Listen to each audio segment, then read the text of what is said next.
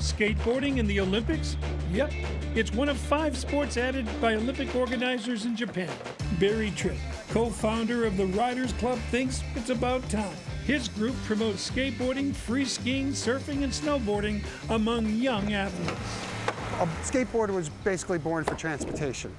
So if you get a kid a board for transportation, it becomes a tool for creativity, a tool that teaches them perseverance, because it's not very easy, and it's a tool to express themselves, hang out with their friends, and make friends that are like-minded. That X, that Alana route go down.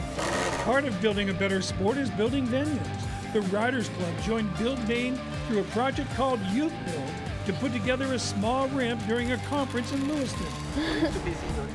Yep. Build Maine wants to get people out of houses and cars, walking and riding on public spaces, including streets. There's a lot of spaces, alleyways, back parking lots that, you know, they just don't get a lot of love. And we try and make people realize what they can do in their own communities to try and give those spaces some love. Mandy Reynolds is executive director of Build Maine. She thinks getting more people on the roads is worth the risk and the frustration they cause drivers. So we want to make the streets complete for all people and all forms of transportation.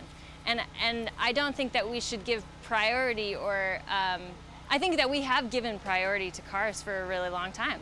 And I think we need to consider pedestrians and bicyclists and strollers and elderly the same, or even elevated. Skateboarding and surfing have been elevated for next summer's Olympics. And for aficionados of those sports, now is the time to build in cities and towns all over Maine. Bill Green reporting, but not skateboarding himself. I noticed that. We were just talking about that, how none of us are. I tried it for a brief period of time, didn't work out for me.